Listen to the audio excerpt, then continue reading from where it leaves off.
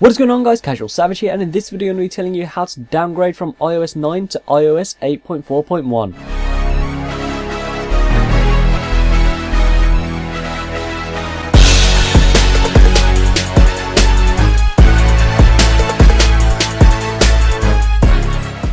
Now the first thing you'll need to do is download the iOS 8.4.1 firmware from this website where you get a direct download.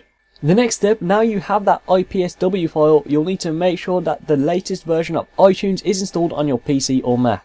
The latest one being iTunes version 12.3 with iOS 9 and El Captain support, so that you can make sure you have installed that. The next thing, you'll need to turn off your Touch ID and passcode. The way you do this is just go to Settings, Touch ID and Passcode. Step number 4, you'll need to turn off Find My iPhone. To do this, you go to Settings, iCloud, Find My iPhone.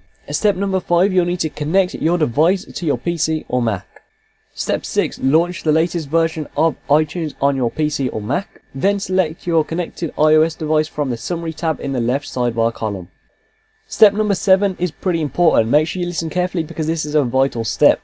So Mac users, you'll need to hold down Option or the Alt key. Windows users, you'll need to hold down the left Shift key. From there, while you're holding the key, make sure you click on Restore iPhone button. Step number 8, you just have to find the firmware you downloaded at the start, which is the IPSW. Then as soon as you have selected the firmware file that has been selected, iTunes will go to work restoring the device to iOS 8.4.1. Now you'll need to have some patience for this because it won't be quick, it can take some time. When it's finished, the connected iPhone, iPad or iPod Touch will reboot automatically and will then have iOS 8.4.1 successfully installed.